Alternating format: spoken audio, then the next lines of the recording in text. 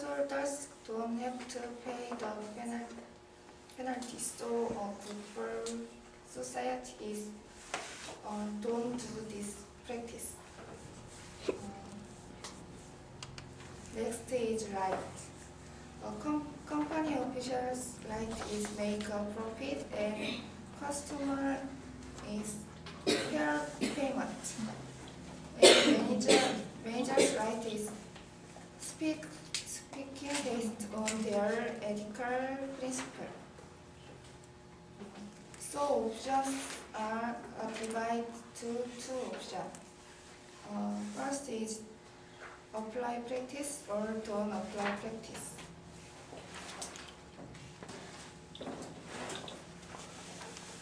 So our argument is don't apply that practice. If they apply that practice, customer cope with late penalties that they don't need to pay. So customers can't getting higher eventually. Customers don't want to use the card anymore. Then companies' profit gets smaller than manager and officials' salary also decrease. Okay, thank you. Okay, so this is a little bit clearer, right? Yes. They shouldn't use that kind of program, right? Then scenario C.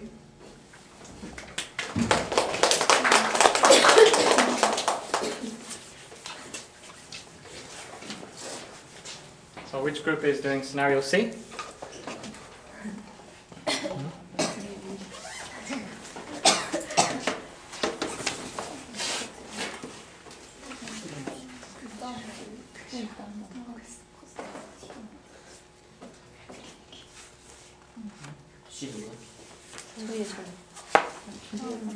We need time, so could we do next later? Okay, then scenario D. Where is the scenario D?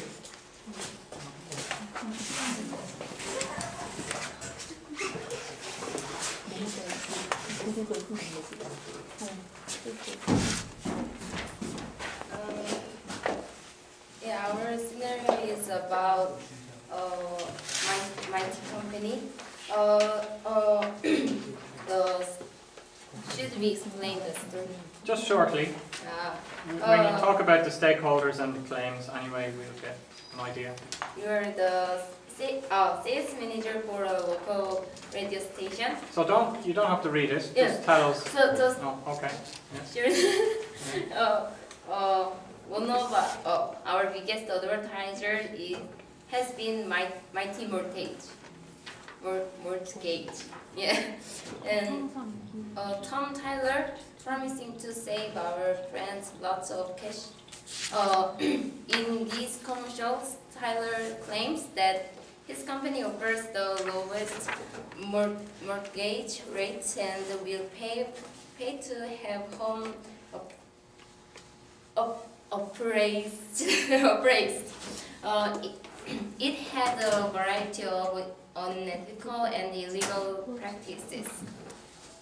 After temporarily pulling his advertise, Tom Tyler wants to go back on my station's airwaves with a new set of commercials. The question is, would you broadcast the new commercials for Mighty Mortgage? Stakeholders are Mighty Mortgage and radio station, society and investigators, and their claims. Mighty Mortgage, they want to run the business and advertise and earn the money, but radio station and society and investigators want to return money to people and stop commercials. For society, it is better to return money to people, but if we advertise, we will get profit, and then we can welfare for society. right is they have a right to earn and save money stably, and there are options. First one is return money, and second one advertise. Our argument is return money but run an advertisement because they changed their mind, so we can advertise. That's all. So can you explain the reason? What's the moral philosophy? You said they changed their mind, so yeah. you're going to allow them to advertise. So what's your moral philosophy for allowing that? Yeah, they mentioned about they will not no longer free sales. Mhm. Yeah, so they changed their mind, so we can learn advertise. She wants to say that a part of the deal which was illegal was changed in the advertisement. Okay, so you mean they took responsibility and they apologized. Did they apologize, or did they take some action to solve the problem? No, but we said that they should take an action and then they can broadcast. Okay, so they take They responsibility. should return money and then they are allowed to broadcast. Okay, so they take responsibility and they take some action, and in your moral philosophy, if they do that, it's okay, then they Because can. the new commercial is not live anymore and they need to earn money. Okay, alright, so thank you. The scenario E, of the golf club.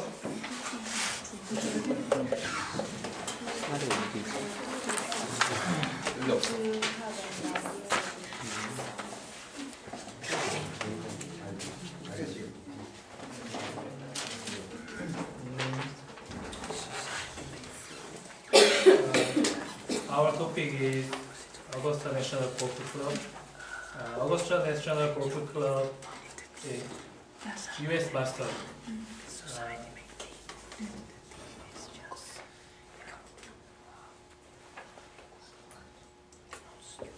Augusta Golf Club, Augusta National Golf Club, Stone IBM company.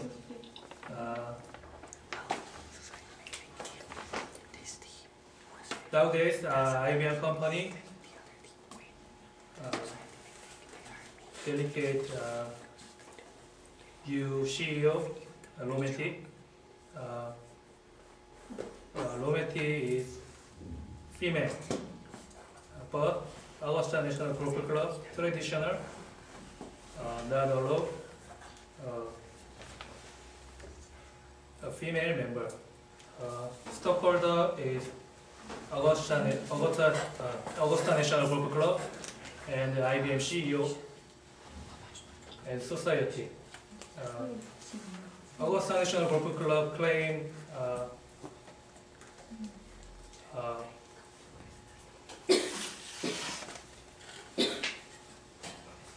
allow subscription men only. IBM CEO stopping the sport. Society, the join should be possible regardless of gender. Option first, although we want to join, then sponsor and seek the other sponsor. Second, allowing the subscription of female members. Right, Augusta Golf Club is no reason for prevent to join club the women. Your conclusion is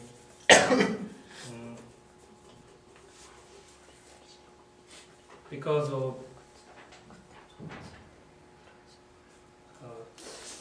no reason, Augusta Golf Club allow the female member. So can you say again, what's your decision? Augusta Golf Club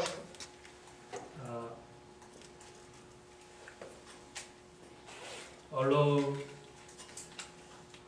the female member. So you think they should allow the female member? Yes. So you mean that the decision is IBM is going to sponsor them or not sponsor them? Sponsor.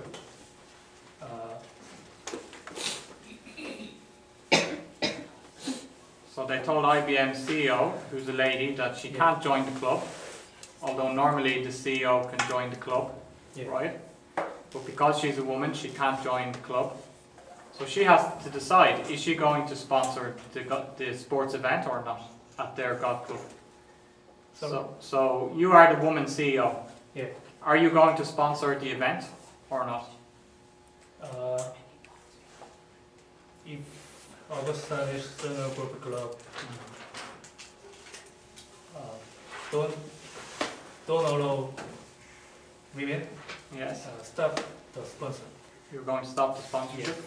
Okay, so why? Because IBM CEO is female. Hmm.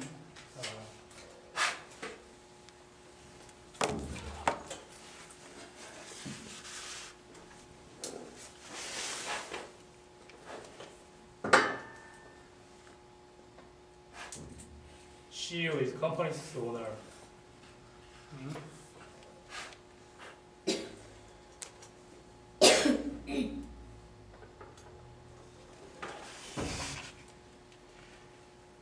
So you think that they shouldn't discriminate against the women and it's better for society the women can join Yeah. the course too, so you won't sponsor them? Yeah. Okay, so thank you.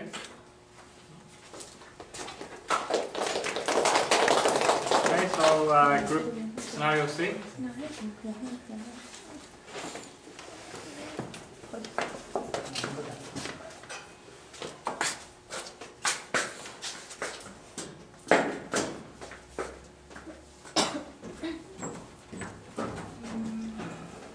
There are two stakeholders.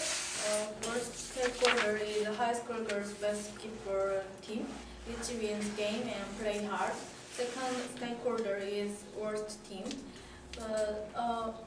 If winner team allow mercy rule, it will happen to remove rules and people don't try hard. So it will be a negative effect for society. And with those two options, first one is play hard and keep practice, and second is rules for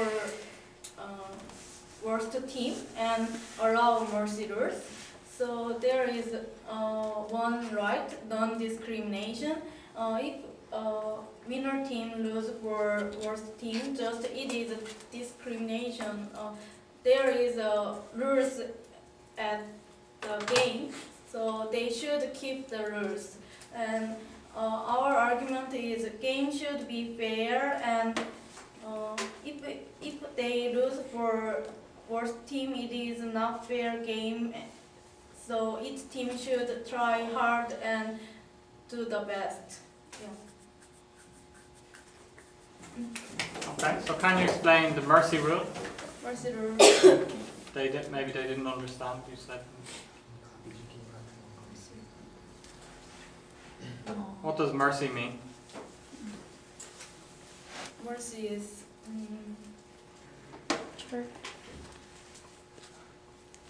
help other people. Yes. Yes. Have mercy on other people, right? Even though they're in a weaker position, you can help them, right? Yeah. So the mercy rule was that you could help them, but you decided that you were just going to continue to try hard without helping the weaker team. Yes. Okay, all right, thank you.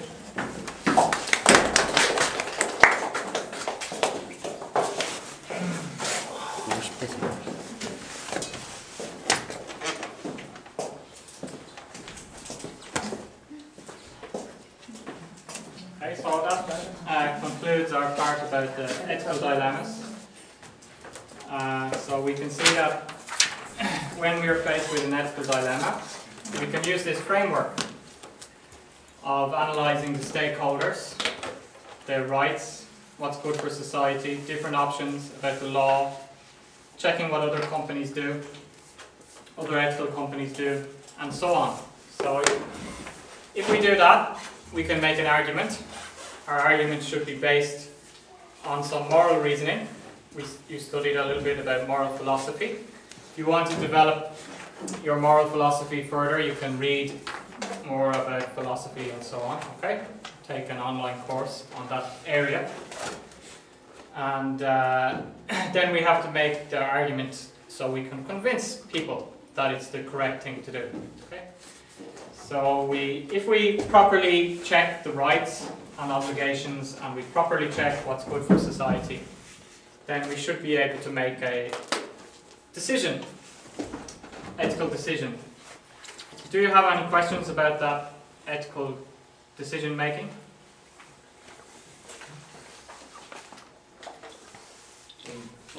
Yes? In the ethical dilemma, we first what we choose the thing. We ethical dilemma, we choose one or two.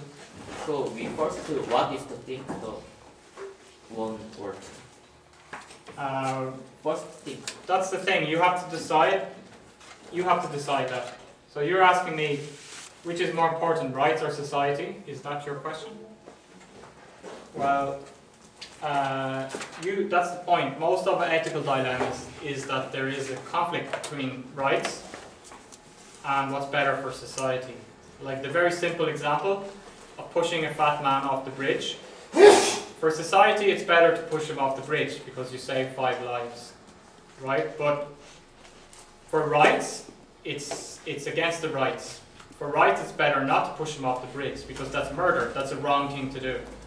He has the right to life, right? So we have to weigh up the benefit to society against the rights. Which is stronger? What did you decide to do in the case of the fat man? Push them. Decide to push the man. So in that case, you decided the benefit for society. Saving 5 lives was more important than his right to life. But other people decided that his right to life or not to commit murder was more important than saving 5 lives. You don't agree with them, but you have your argument about why your decision was correct, and they have their argument about why their decision was correct. Okay? Can I say that you're right and you're wrong? No, right? Different people have different moral philosophies. But the point is that we need to have a logical moral philosophy to support our decision. Any more questions? Do you think you could make an ethical decision now in the business? No? If you do that kind of way? Yes? Okay, hopefully you're working in the business with the good ethical culture that supports you to make the right ethical decisions. So far in the course then we talked about creating, we talked about rights and obligations, we talked about stakeholder management, okay? We talked about creating an ethical program for a company, how to create an ethical program for a company. We talked about crisis management, ethical crises, and we talked about the ethical decision making or ethical dilemmas, okay? So we already spoke about how to make an ethical program for the company. But in this part of the course, the second part, we're going to take a wider view. Okay, we're going to talk about things like CSR and sustainability and corporate governance and international law and businesses and human rights and that kind of thing. Okay? So we're going to just move wider. Okay, so the first thing we're going to talk about is corporate governance. So corporate governance is a way of how the company, the managers in the company, are supervised to make sure they're doing the right thing. How are the employees in the company checked or supervised to make sure that they are doing the right thing? So we are going to discuss the developments in Anglo-American corporate governance since the 90s. In the world we have different systems of law, and we also have different systems of corporate governance. So, do you know this word, Anglo-American? We have a lot of things are different Anglo-American. Anglo means English. Angles were people, I think they came from Denmark, right? In the 7th century or something like that to the UK. So when you see this word, they're talking about the UK. Anglo-Saxon, right? Were people who used to live in the UK. And Anglo-American is UK, used to be in the UK Empire, like Ireland, Australia, Canada, usually English-speaking countries, India and the US, right? So they have one system of corporate governance, but Japan, Germany have different systems. Okay, France, like law, in the mainland Europe they use a different law. Like Korea, you use a different type of law, civil law, based on codes more so. In the UK and the US they use common law, or Australia, common law is based on what did people used to do? What was the last case decided? What are people's traditions? Okay? What did the judge decide 20 years ago? Let's follow what the judge decided before. So common law is more based on what's the practice, applying the past cases to the current case, whereas civil law is more based on a list of rules. So we can see there's also different corporate governance between Anglo-American and other countries. Which one is better? Which one is better, German or Japanese or American or English?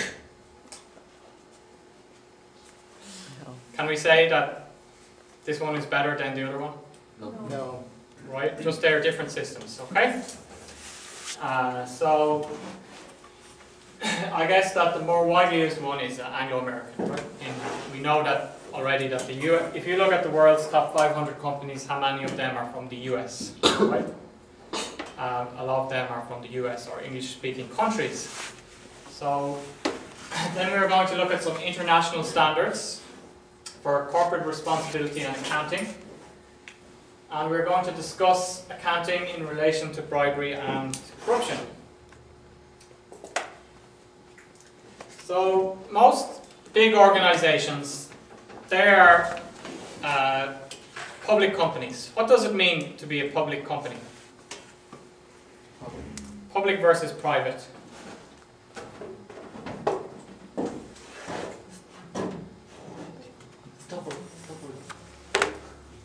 Yes, public is they have stockholders. Anybody can buy. Public means anybody, right? Public, anybody can buy the stock, own a part of the company, right? What is one of the biggest companies in the world? Google. Say Google, right? Did you know that you can own a part of Google, right? You can pretend you have so many employees working for you in Google every day, right? You buy just one stock, you can wake up in the morning, oh, 40,000 people are working for me again today. I hope they're working hard, right? So you're a part owner of Google. Do you want to be a part owner of Google? No. No? Do you think the stock price will go down? It's a cultural difference. When I was in the US, almost all of my co-workers owned stocks in companies like Google or Yahoo or Apple. And I guess if you check the Google stock price when I was in the US, it was 2009. Maybe it's gone up 50 or 100% since that time, right? So they invest in some company like that in the US. Perhaps more common. In Korea, you have also many public companies like Samsung and so on, you can buy the stock. But you also have, in emerging economies, they tend to have a lot of family-run businesses. Family-run business might not be a public company.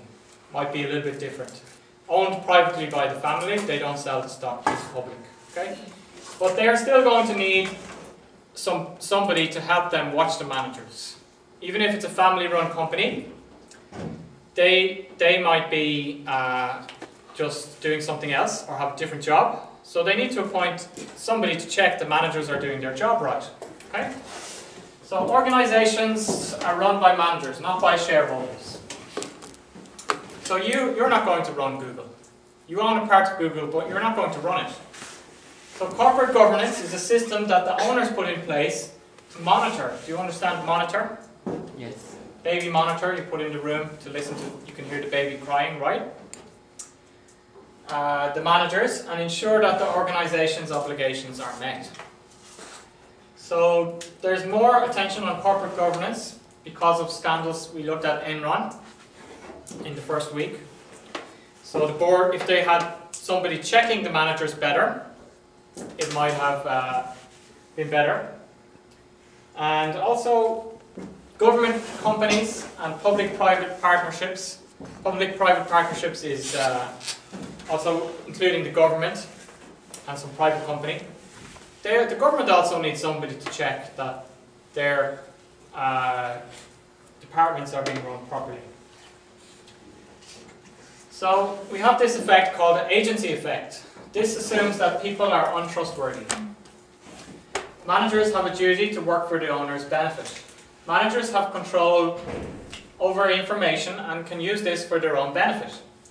So we can see that there was a scandal after the financial crisis that the CEOs of the banks are getting some big bonuses, right?